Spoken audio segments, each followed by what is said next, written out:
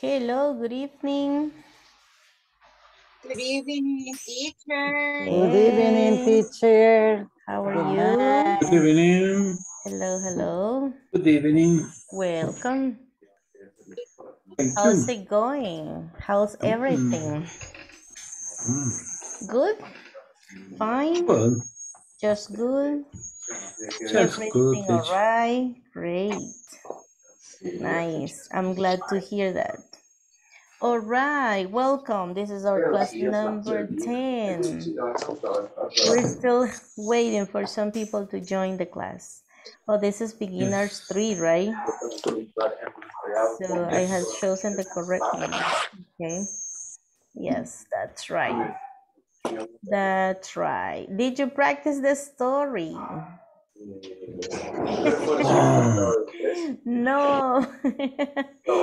We didn't have much time to practice the story. Yes. I am sorry. It's okay, no problem. We're going to practice, okay? We're going to practice a little bit. Let's see. Let me move this. Okay. Well, our objectives for this class are to retell a story using the verb in past tense and then review the pronunciation of the regular verbs, the ed of the regular verbs, right? So the story we had from yesterday, I heard you share it on the, yeah, I saw actually you share on the WhatsApp group. So I'm going to read it once again. And then, of course, you're going to practice reading the story, right? So once upon a time, there was a boy called Jack, period, right? So he lived with his mother. They were very poor. All they had was a cow. One morning, Jack's mother told him to take the cow to the market and sell her. On the way, Jack met a man. He gave Jack some magic beans for the cow. Jack took the beans and went back home. When Jack's mother saw the beans, she was very angry. She threw the beans out of the window. The next morning, Jack looked out of the window. There was a giant beanstalk. He went outside and started to climb the beanstalk. He climbed up to the sky through the clouds. Jack saw a beautiful castle. Went inside. Jack heard the voice, fee, fa, fa, fum, and ran into a cupboard. An enormous giant came into the room and sat down. On the table there was a hen and the golden harp. Lay, said the giant. The hen laid an egg and it was made of gold. Sing, said the giant. The harp began to sing. Soon the giant was asleep. Jack jumped out of the cupboard. He took the hen and the harp. Suddenly the harp sang, "Help, master!" The giant shouted, "Fee, fa, fa, fum." Jack ran and started to climb down the beanstalk. The giant came down after him. Jack shouted, "Mother, help!" Jack's mother, wait a minute, I need to move this before we know what happened with Jack's mother. Jack's mother took an axe and chopped down the beanstalk. The giant fell and crashed to the ground. Nobody ever saw him again. With the golden egg and the magic harp, Jack and his mother lived happily ever after. Okay, this is what we're gonna do. Try to read the story with emotion, okay, with intonation, as if you are reading a story to a child, okay? And you're going to be in pairs. One person is reading and the other person is listening. Then you exchange roles. The person that was listening is going to read and the person that was listening is going to listen. Yes. And so on. Let me just make the groups. I'm not quite sure. Yes, I have to stop sharing to make the groups. Let's see. Yes. Hello. Solo van a leer la historia. Okay. Solo van a leer la historia. Ayer se las habíamos compartido. Yo creo que alguien también, un compañero también la había compartido en el grupo de WhatsApp. Lo que tienen que hacer, si la pueden compartir pantalla, fine. Si no, pues la están leyendo nada más. Tratando de pronunciar todos los verbos correctly. Y obviously, you're going to be in pairs. Durante uno está leyendo, la otra persona está escuchando, es listening.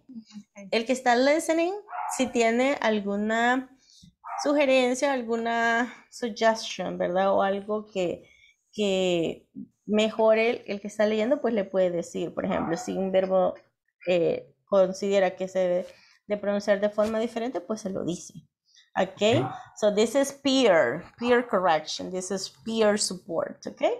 And then, cuando la persona que estaba leyendo termine, la otra inicia. And then the person that was reading becomes the listener. Now?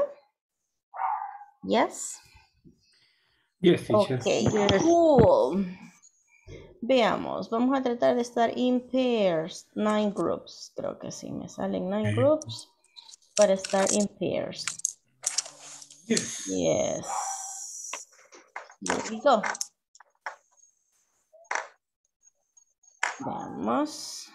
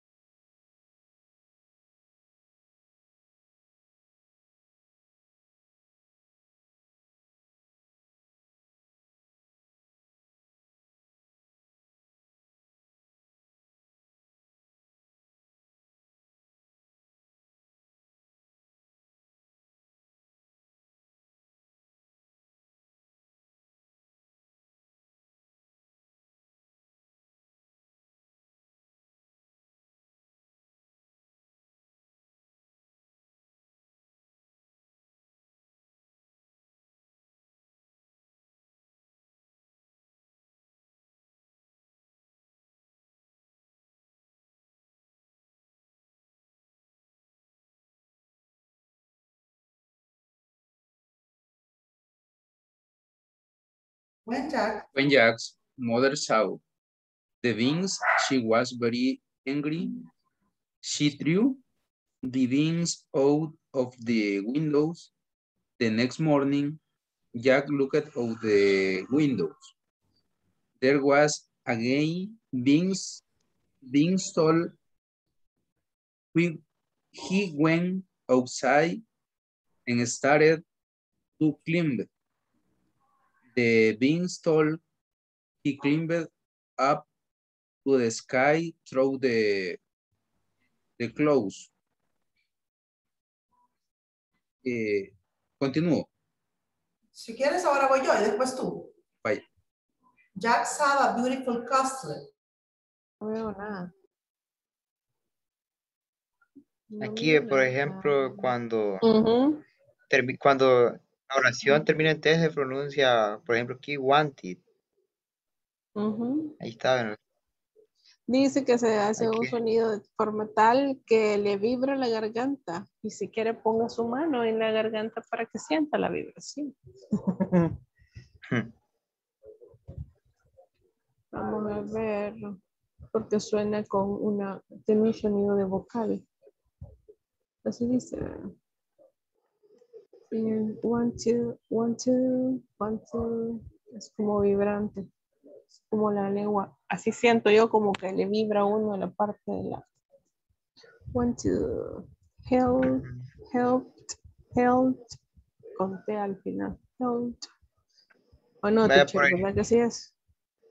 por Yes. ejemplo, Wanted, needed es como id al final. Y los que suenan como T, eso sí es un poquito más explosivo. Como stopped, shopped. Ujú. Helped. Así. Ujú, ujú. Entonando un poquito más la T. Yes, Sonido de la al T. final, sí. Y en el caso de cold. Cold. Ahí se es con la D. Cold. Como enrollando la lengua. Cold. No sé si para adentro para afuera, ¿qué ver? Para adentro. Cold. Sí, Sí, es como ¿verdad? el Para paladar. adentro. Cold. Ajá. Cabal, como Y tocando el paladar. Yes. Ok. Yes. Ok. Bueno. Jovencito, le toca.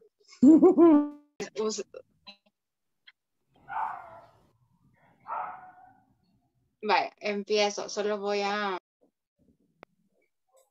Creo que cuando yo me voy a lo de mis fotos, me salgo, pero para poder leer, ahorita aquí la estoy buscando. Aquí está. Vaya, empiezo. Jack and the Beanstalk. Once upon a time, there was a boy called Jack. He lived with his mother. They were very poor. All they had was a cow.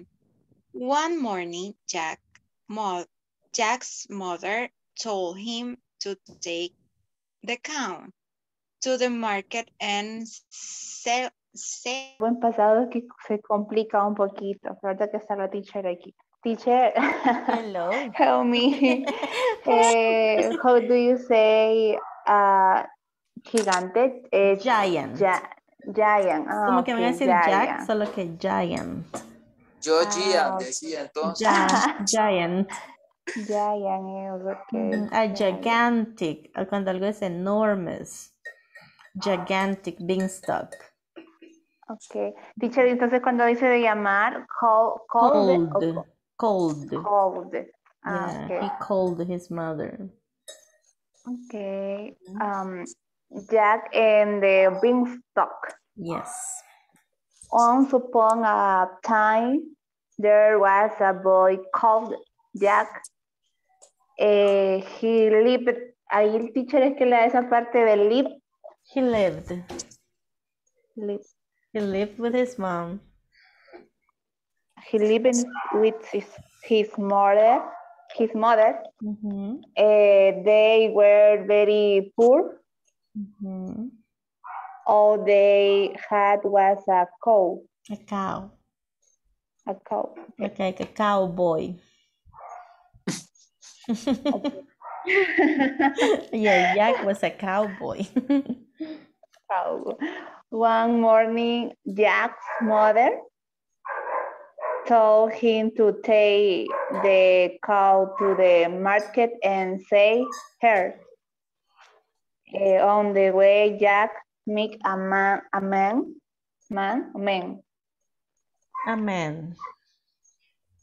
Because it's singular, man. Teacher, y el pasado de no. Give or gave. Ah, ok, gay, ¿verdad? Gay. Ok, entonces sería, he gave Jack some magic beans for the cow. Yes. Sorry, Jack. me voy a ir a otro grupo que no le he dado las instrucciones y que Ricardo le vaya apoyando, ¿ok?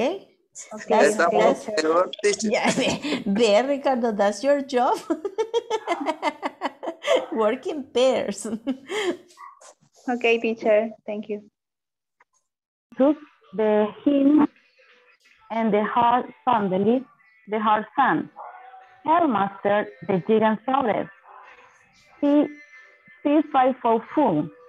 Jack ran and started to climb down the beanstalk. The gigant came down after him. Jack should have mothered her. Jack's mother took an axe and a shovel down the beanstalk. The gigant fell and crashed to the ground. Nobody ever saw him again. With the golden egg and the magic heart, Jack and his mother lived happily ever after. An axe and chopped down the beanstalk. The giant fell and crashed to the ground. Nobody ever saw him again. With the golden eggs and the magic harp, Jack and and his mother lived happily ever after. Okay. Okay, Wendy. Miss. Hello. Miss. Hi. Tenemos varias palabras que no sabemos cómo pronunciar. Okay, perfect. Tell me. Por ejemplo, castle. Casi que ignore las letras que ve ahí, usted solo diga castle. Aunque se escribe castle, castle. Castle. There was enormous castle.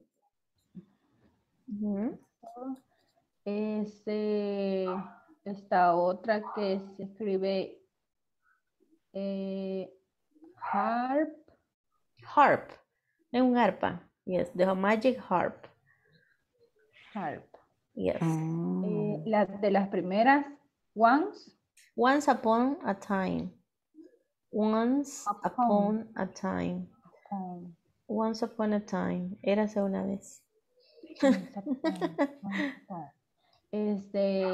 Climb. Climbed. It's the climb. Climbed. Mountain climbing. Quiero ver otra. Crashed. Crashed. Crashed. Crashed. Crashed. Crashed. Crashed. Como conté al final, ¿verdad? Yes. Por la ed, como es en pasado.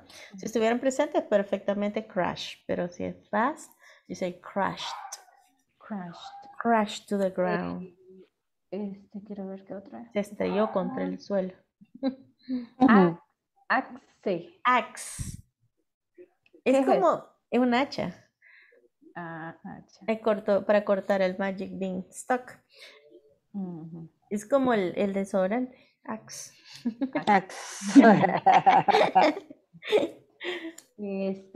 Esta otra palabra, quiero ver. Que es him, creo que es. Him. Ajá. Generalmente la H va a sonar como J. Him. ¿Y eso qué es? A él. Es un pronombre. Para él o a él. Him. Ajá. Gave him some magic beans. Le dio a Jack, vea. Vaya. Y de ahí está hasta la otra, hasta el final. Happily. Happy, diga happy nada más. Happy. Y luego le agrega ly, happily. Happily. Y así se pronuncia. Sí, happily ever after. Felizmente, vivieron felizmente para siempre. Happily ever Ajá, after. de hecho en la boda dicen they live happily ever after. Happily together.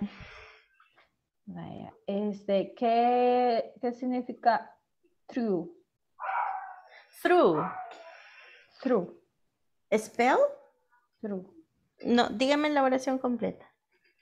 Está she threw the beans. She threw the beans. Es el pasado de throw, de lanzar, tirar.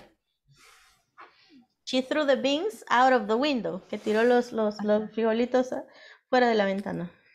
Sí. O por la ventana. El pasado de throw. El verbo in present es throw. And this when it's through in past. Okay. De tirar, ¿verdad? Lanzar, arrojar. Okay. True. Yes. Quiero ver. Solamente estas creo que son, ¿verdad, compañera? Yes. Perfect. Thank you. All right. Gracias, Miss. Vaya, le toca leer. Friendly. Vaya. Juan. The heart. Igual El master. Que, for example, egg eat, like an egg eat. When you say the hen line egg eat. The headline and eggs eat. Así es, va, teacher.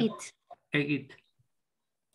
Laid an egg. O sea, que puso un huevo. Laid an egg. Punto. Ajá. It was made of gold, que era de oro. Laid an egg. Entonces se pronuncia Was it. made. El it creo que es de otra oración. Déjenme corroborar. Ajá. En la imagen, wait a minute. Dije laid. An egg. Laid an egg. Okay. Laid an egg. Ah, ok. Es que hay un guión. Hay un guión ahí. Sí, es como yo no sé si era separación o sí, era... Sí, es que lo que pasa Es que de separación, ¿va? Sí. Aquí está ok. como bien unidito, pero en realidad era para que cupiera. Pero ok. sí, es otra idea. Es como la explicación, que Ok. el huevo era de oro. Ajá. Sí. Laid an egg. Okay. It was made. Ajá. It was made. It was of made of gold. Gold. Sí. Sí. Ujú. Say the giant, the Ujú. harp began the sing. Ujú. To sing. To sing. Soon the giant was asleep. Jack jumped out of the cupboard. Ujú. Jumped at the cupboard. Jumped. Jumped out of the En la cupboard. cima, digamos. Ujú. Jump. Yes. Ujú. Out of the cupboard. He took The hand. the hand and the harp Ujú. Suddenly the harp song help master. Okay. Ujú. The giant shoulder fee fum. Jack ran and started to climb. Escucharla y se escribe. Entonces es lo que hago y más o menos se suelta la lengua. Ujú. Sí, porque todas estas que anoté acá me cuestan. Si gusta, léalo otra vez. Para mí. Vale. Mientras nos llaman, vamos. Lo voy a repasar otra vez.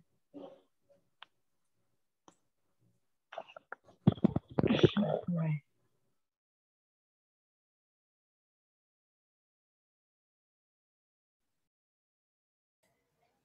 Lo practicamos. Any Lo question? practicamos por última vez. One more time. Algunas palabras. Okay, tell me. Por ejemplo, no sabíamos, bueno, por lo menos yo no sé pronunciar suddenly. Suddenly, yes. Por ejemplo, güey tampoco. Ujú. Gay.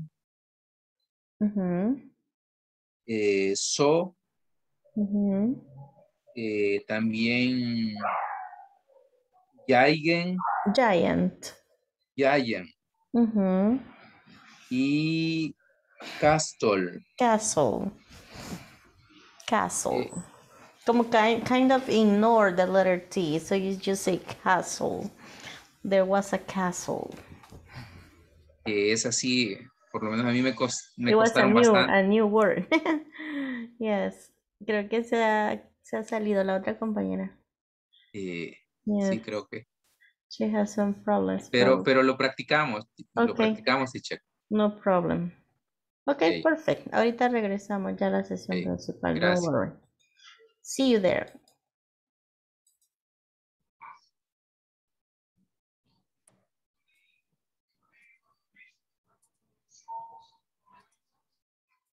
Hey.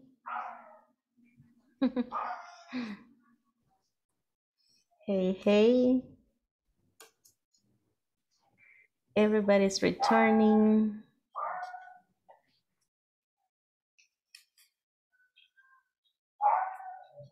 Mr. Oscar, your camera. It's upside down, yes.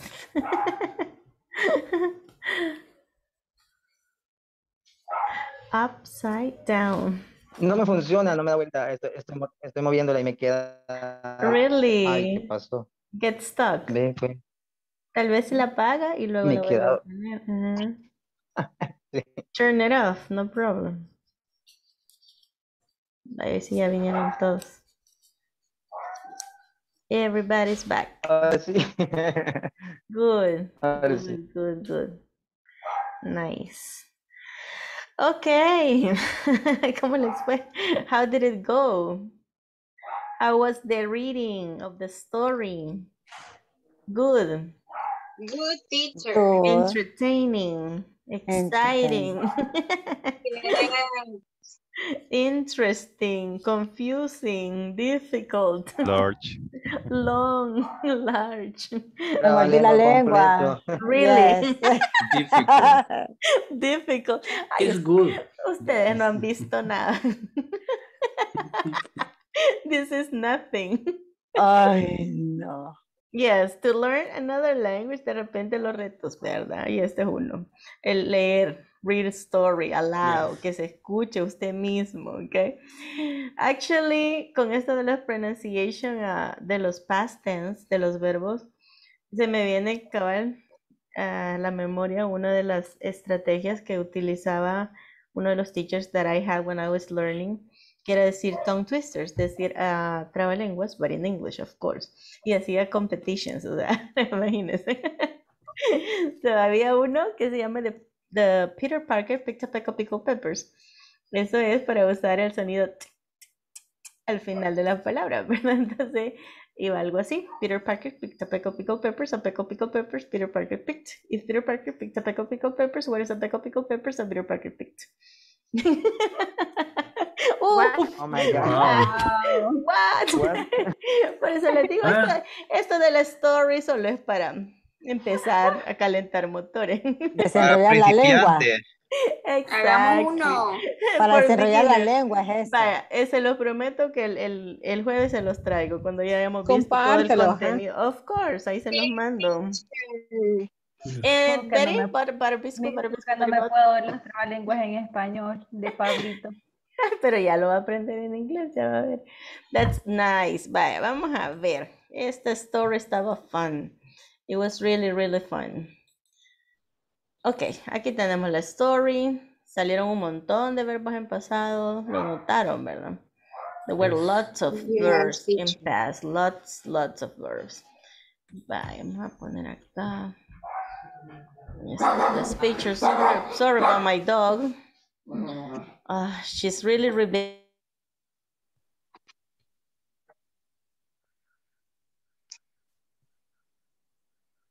All right.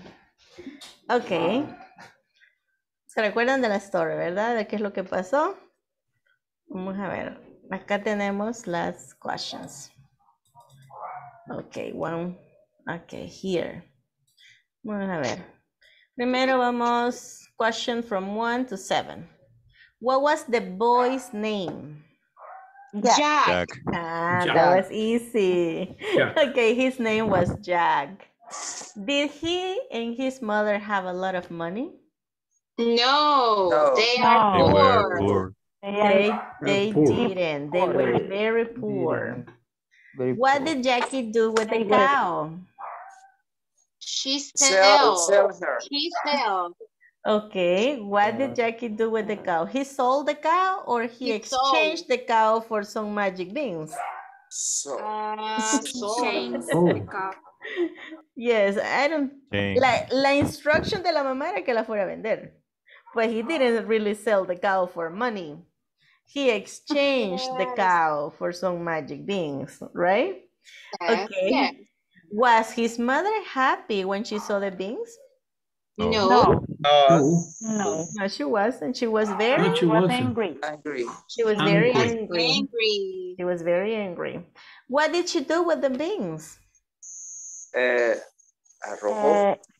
out of the window. She threw the beans out of the window. Yes. And what happened to the beans?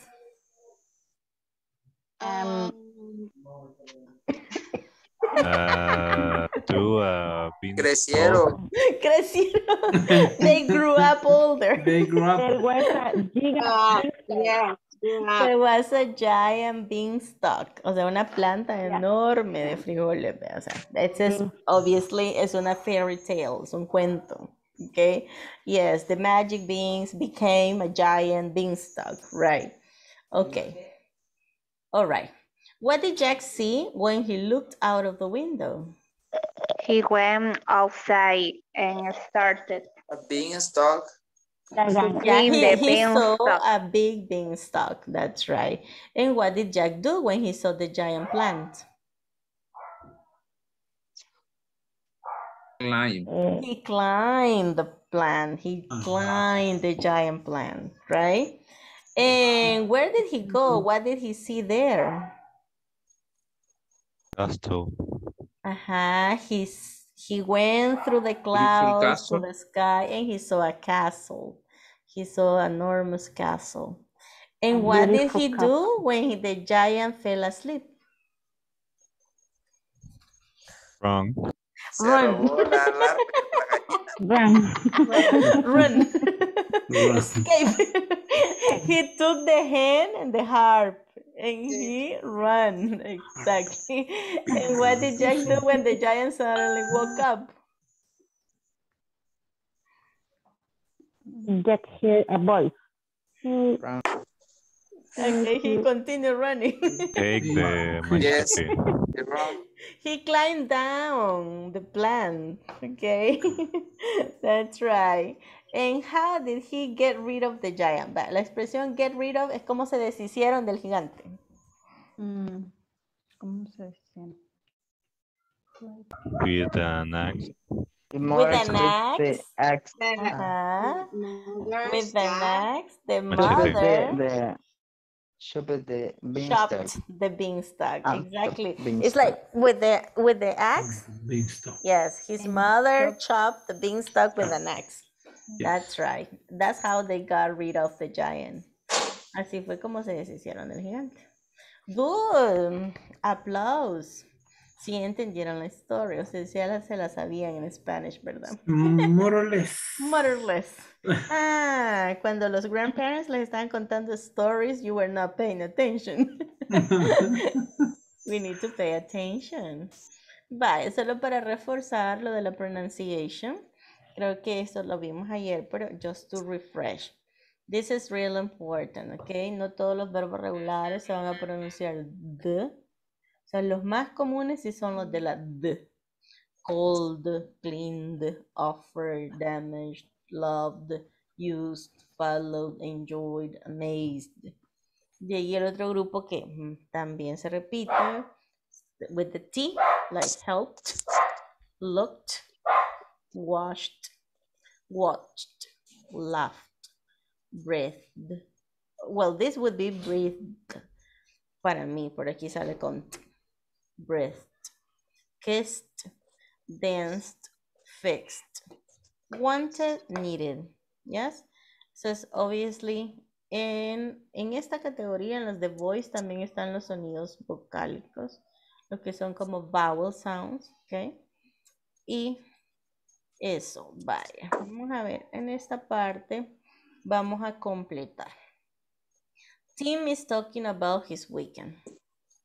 Complete the sentence. De hecho, ayer no me contaron de cómo les había ido el weekend, porque no sabían muchos verbos en pasado, pero ya saben. So, on Friday night, I waited for a phone call. Vamos a usar el verbo que está en paréntesis, ¿ok? Pero lo vamos a usar en past, porque estamos narrando algo que ya sucedió. Es past tense. Es an event that happened in the past, right? So, on Friday night, I waited for a phone call. But my girlfriend didn't call. En paréntesis is not, pero nosotros sabemos que el auxiliary para el pasado es didn't. Y el verbo ya no va en pasado porque ya tengo el auxiliary, right? Yes. But my girlfriend didn't call. I just Stayed. stayed. I just stayed. A ver, vamos a hacer acá el writing. I just stayed. Stayed home. I just stayed home and Watched.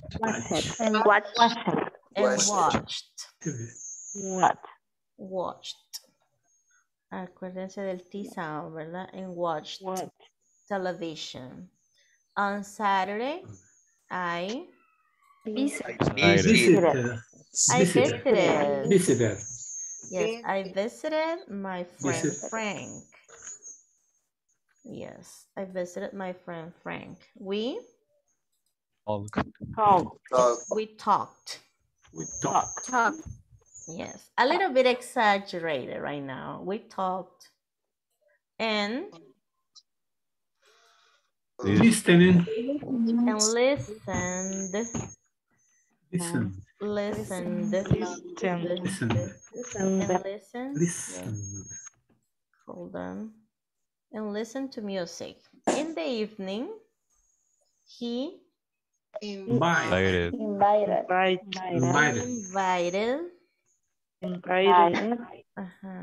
He invited some friends over, and we cooked. We cooked. Ahí recuérdense que no es cooked, ¿verdad? We cooked a great meal. I Didn't work. Exactly. I didn't work. I didn't work. Apúrate, Sheila, mira la hora que es. Oh my goodness. No se preocupe.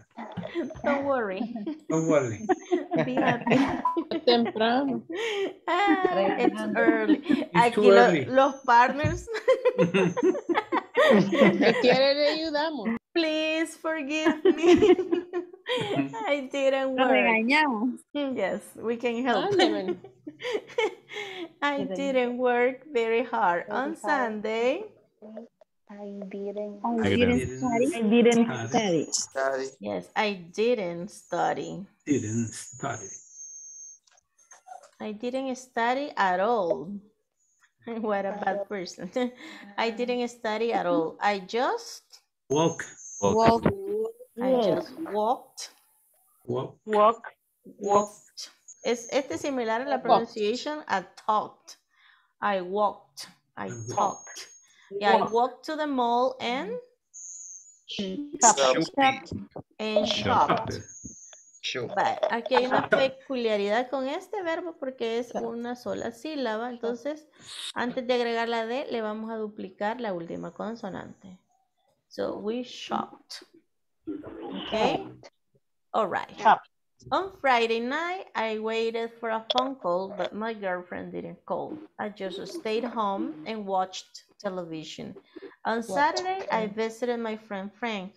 We talked and listened to music. In the evening, he invited some friends over and we cooked a great meal.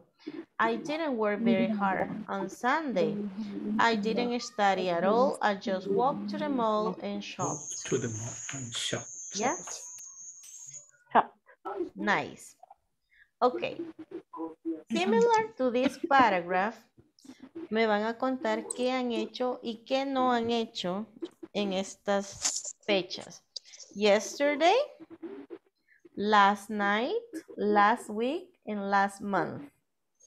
For example, yesterday I watched television or I didn't watch television. De acuerdo a estos verbos que ya les dan en el paréntesis, ¿verdad? Number 2, last night I stayed home or I didn't stay home. Yo creo que todos van a decir I stayed home porque sí estaban en clase. Last night. Last week I exercised every day. I didn't exercise every day. I didn't exercise every day. Everybody the same example. Okay. Last month, I shopped for clothes or I didn't shop for clothes. Yo creo que I shopped for clothes. Porque sí fue Christmas. Bueno, January. Today is the first date of February. Pues last month sería January. Okay. Last year, I visited a different country or I didn't. I didn't visit a different country. Escriban las 5 oraciones, obviously, de acuerdo a lo que sí sucedió o no sucedió. Y luego las van a compartir con sus partners. Yes? Me dicen cuando Okay. hayan terminado. Please tell me. Finish. I finished. I didn't finish. I haven't finished. Yes? Yes. All right. Recuerden, el simple past narra o describe acciones que sucedieron en el pasado. Así sea hace 2 horas. Ya es pasado. 2 hours. 1 hour ago. 1 day. 1 week. 1 month. 1 year. Y en más de like 10 years ago, no sé. If you can remember, it's okay. Por aquí solo vamos a hablar de yesterday, last night, last week, last month, and last year.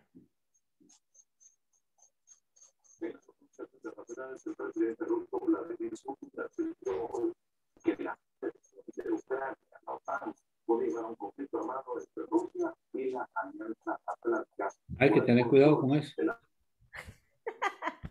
Hay que salir. Yesterday.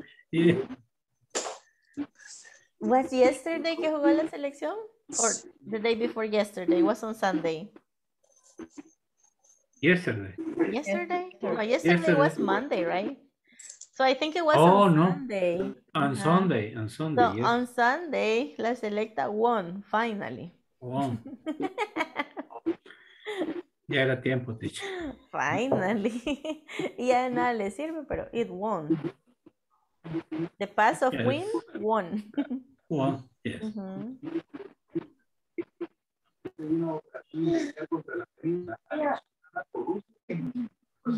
Bueno, lo que van terminando las sentences, los envío al breakout room para que les cuenten a sus partners. Solo que vamos a hacer otro room porque eso nos quedaron muy chiquitos, ¿ok? So we're gonna create 6. Al menos de 3. Yes.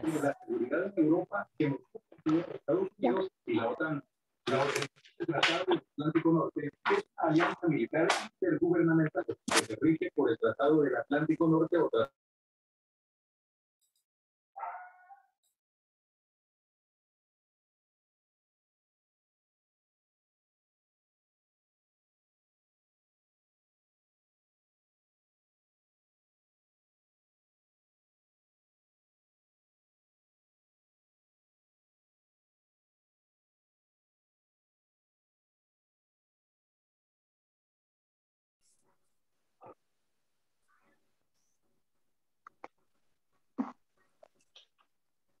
Quiero ver. Are you ready? Almost. Halfway No there. copiamos. Really? No copiamos toda la... La penúltima, no la Last copié. year, last week, last month. Y last month. El mes pasado. El otro era last year. Last year. Déjenme ver si les puedo copiar la imagen. Sí.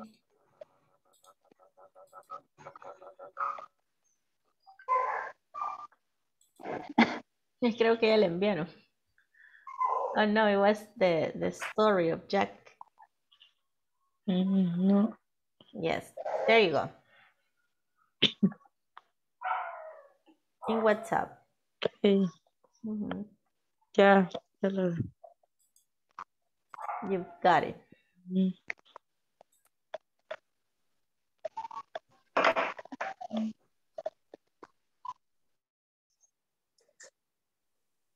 Ok, empecemos, chicos. Comience. Okay. Yesterday I watched television. Last night I stayed home. Last week I didn't exercise every day. I didn't. No, I don't like. And last month I shopped for clothes. And the last one I can last year. It was last year. If you travel or if you didn't travel to another country. I didn't, teacher. I didn't travel.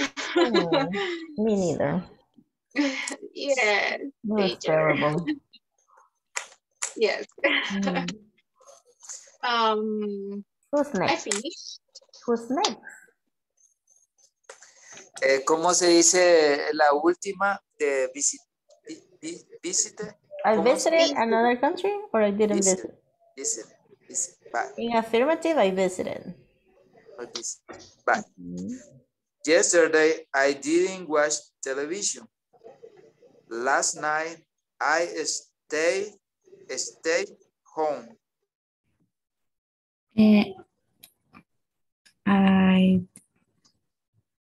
I didn't exercise. I study English.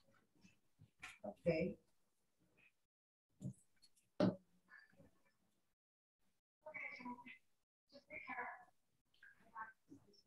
Hoy le hacemos unas preguntas a Claudia. Okay, yes. Sería, ¿cómo era al inicio? What are you? Work. At work. At park.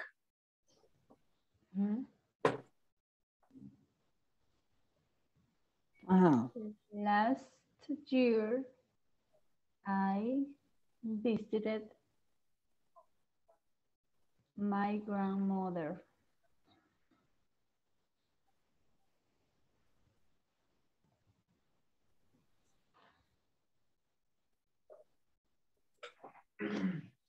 What?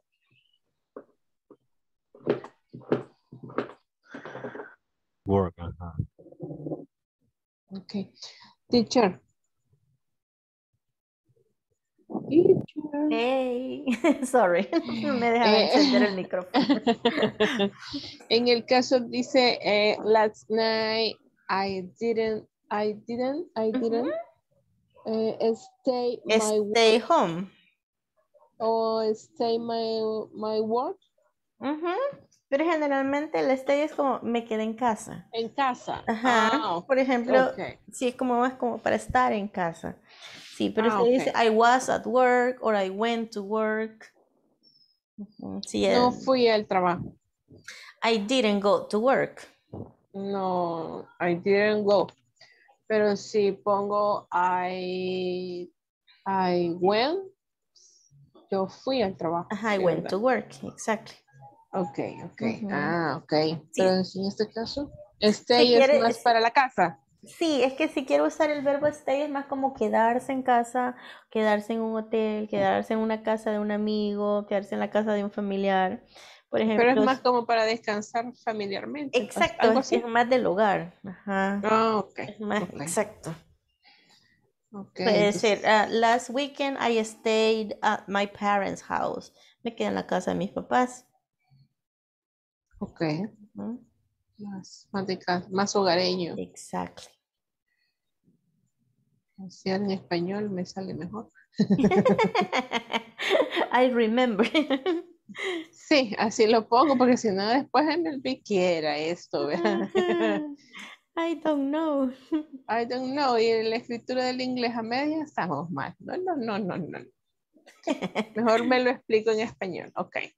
All right. Entonces, sí sería para mencionar lugares que no sean como de descanso, como que no sean familiares, sería fui. Go. I o went. Ajá, el pasado.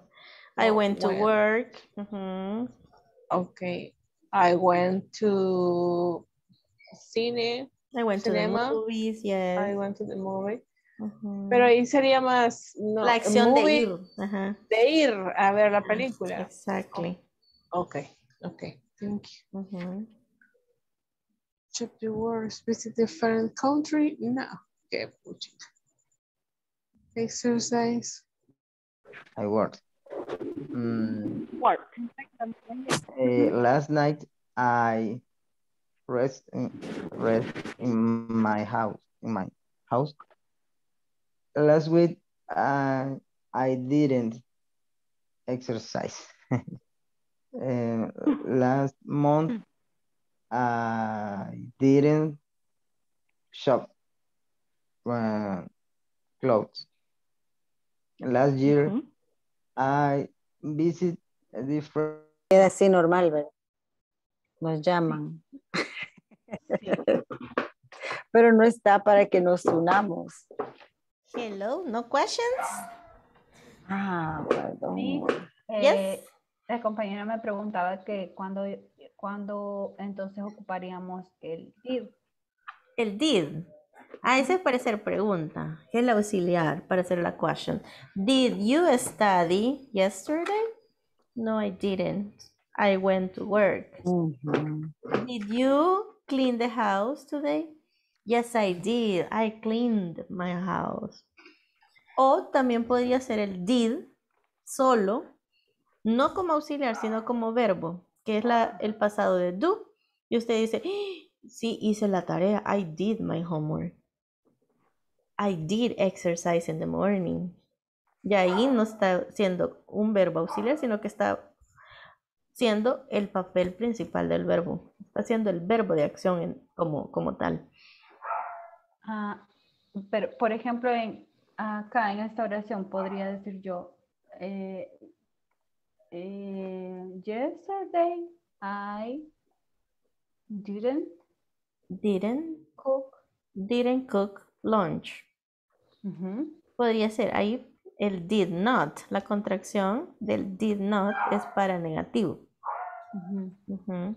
Pero solo did podría ser para pregunta o como la acción del do en pasado. Como verbo, ¿no? Como exacto.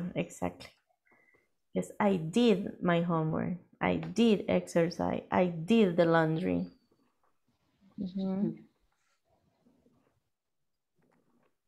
All right. Okay. All right. Thanks.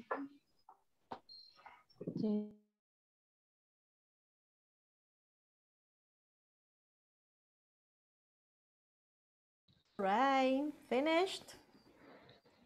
Yes. Yes. Finished, teacher. Practiced. We finished. Thank God. Thank God. Okay. Is there any question? ¿Alguna dificultad? Any problem? No? No. It was easy. Easy. It was easy. Very easy.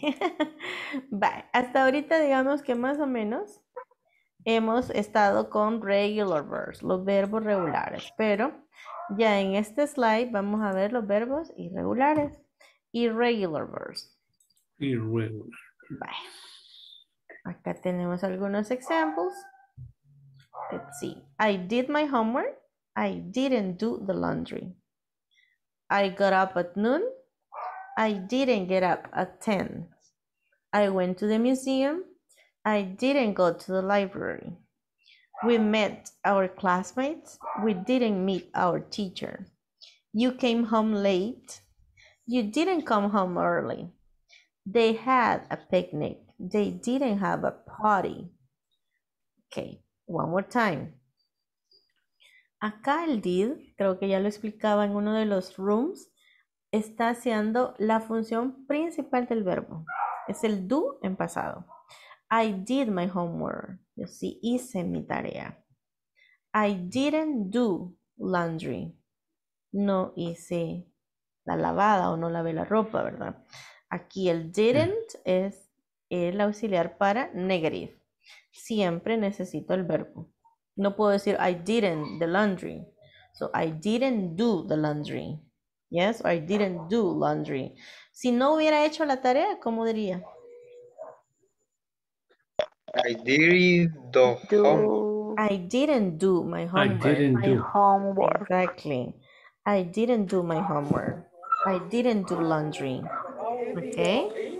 I got up at noon. Me levanté al mediodía. I got up. I got up at noon. I didn't get up at 10. Exacto. Entonces me doy cuenta que el pasado de get up es got up. Got up. Exactly. ¿Por Okay. qué? En negativo, el verbo no cambia, sigue siendo el base form porque ya tengo el Base form. auxiliary. Yes? Present. I went to the I museum. went to the I museum. didn't go to the library. Aquí igual puedo deducir que el pasado de go es Went. went. Yes. Exactly. We met Okay. our classmates. We We didn't met. meet our teacher. So the past of meet is Met. Met. Met, right. Met. Okay, you came home late. You came home late. You didn't come home early. Early. The past of come? Came. They had a picnic. They didn't have a party. The past of have?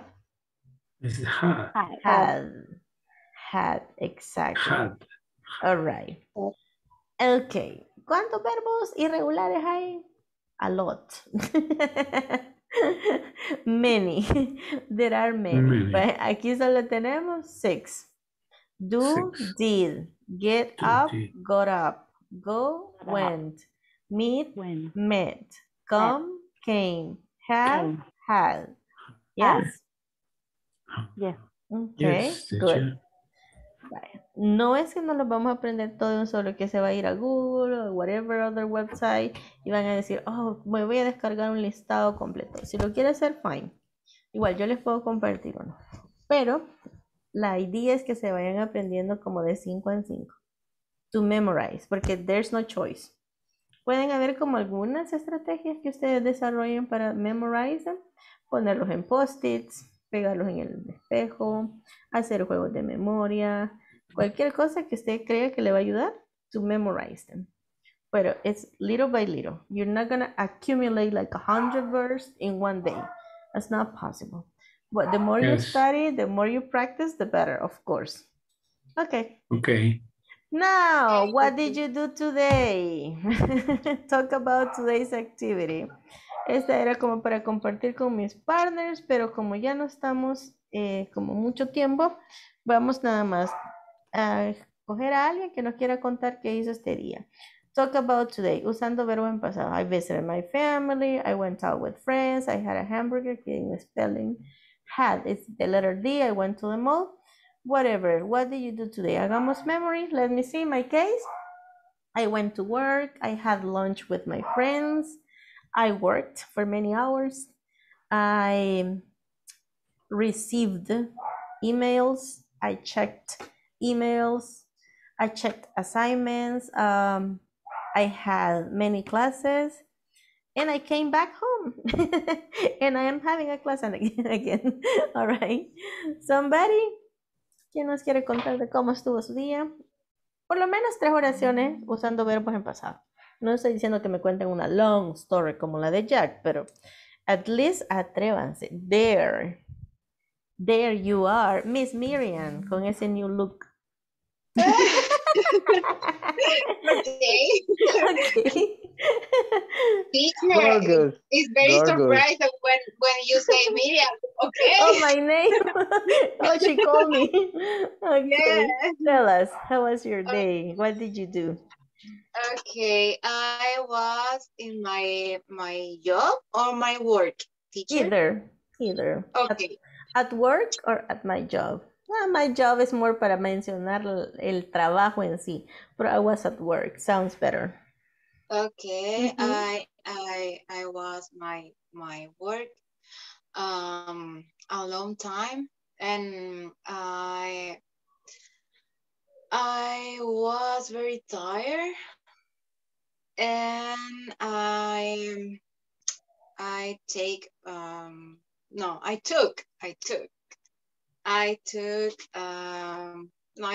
teacher. I took a shower. Yes, I took a shower. Thank you, teacher. To complement the sentence. And I didn't exercise. You didn't do exercise. Okay. I didn't do exercise. All right. Okay, you just stayed. Okay, you spent long hours at work. Okay. Yeah. All right. Now a man defending the man. Ricardo. Mr. Ricardo Ramirez. Tell us. Today, I stay at home all day. Finish. My goodness. The end of the story. I stayed at home. I watched TV. I read. No, I didn't not. I didn't do TV. anything. I did. Oh my God. I slept all I day. slept all day. Envidia. Relax this day. I relaxed all day. Working night. Yeah, that's why. Okay, good. Bueno, let's keep practicing. Practice the irregular verbs. Como les decía, if you want to get a list, you can get it, you can practice, try to remember as many. Traten de buscar como los más common. Study, let's see, no, the study is a regular one. Write, see, eat, take, exactly. Those are the irregular ones, okay?